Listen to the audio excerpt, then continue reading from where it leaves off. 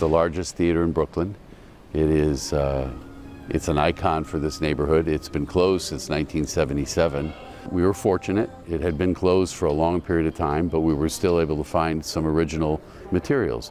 We always want to save the original material if we can. If we can't, we want to replicate it. And if we can't find what it originally was, we want to be sympathetic and to try and put something together that would have been appropriate, might have been like what the original designers would have done. There was plaster all over the floor, everywhere. The balcony extending down towards the stage on the house right side was completely gone.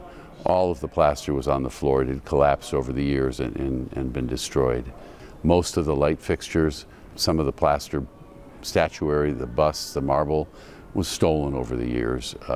So we had a big project to come back and restore as much as we could of what used to be here.